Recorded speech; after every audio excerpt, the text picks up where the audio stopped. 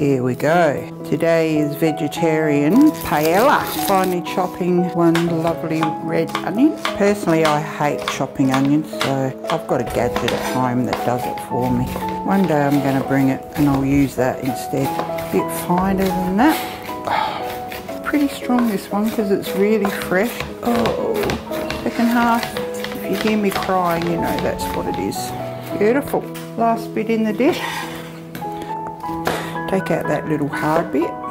Please be careful when you're using little sharp knives. Before we chop them, we need to de-seed them.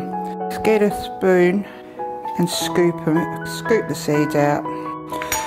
Cut that bit in quarters because each pocket has seeds in them. Try to get ripe tomatoes but not too ripe. Just they need to have a little bit of firmness to them. Actually going to change over to a smaller knife. Okay, bring it all in together. Just give it a quick run through with the big one. Into the bowl we go.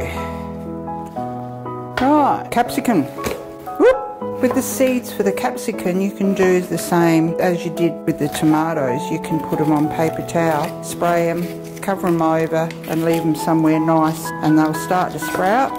And then you can plant the seeds.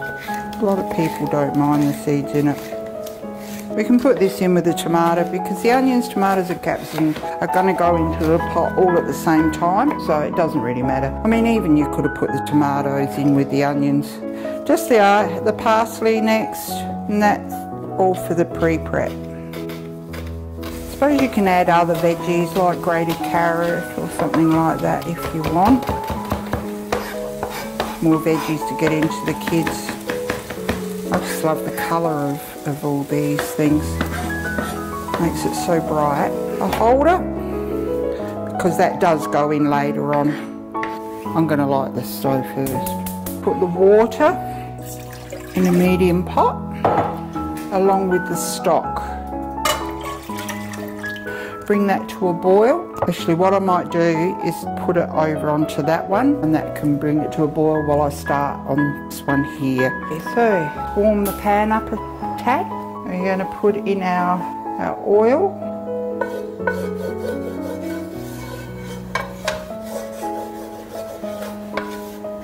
To this we're going to add the onion, tomato and capsicum, turmeric, garlic,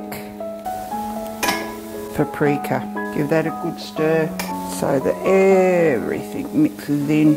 Keep it moving so it doesn't catch on the bottom of the pan until the vegetables soften.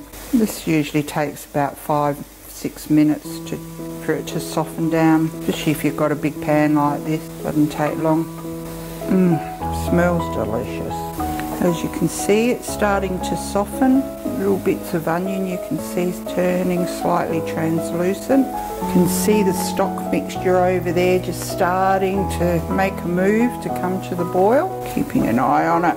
Now the veggie mix is about ready. Sprinkle your rice over the top and then mix it in so that it gets a good coating of all the vegetable spices and juices.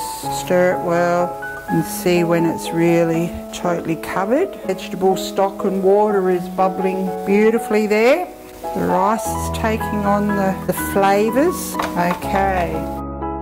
Now we're going to turn that one off and stir the stock in. Be very, very careful as it is boiling. Gently stir all of it in.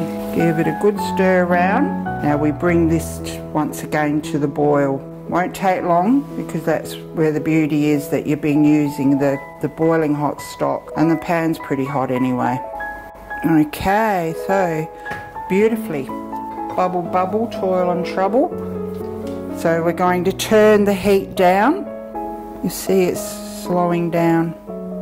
So if we just keep that, a gentle simmer coming along there. We simmer that now for about 20 minutes. Or until the rice is almost tender. Don't let it keep going too much further because you'll find that it will get all soggy and not so nice. With all rice dishes you like to be able to taste the rice, bite into the rice. So we'll just leave it uncovered for about 20 minutes.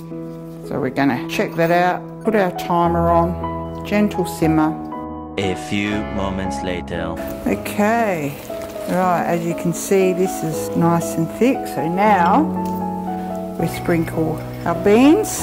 In the recipe it says baby beans. Sliced beans is what we had, so sliced beans is where we're going. Just mix them in, give it a good stir.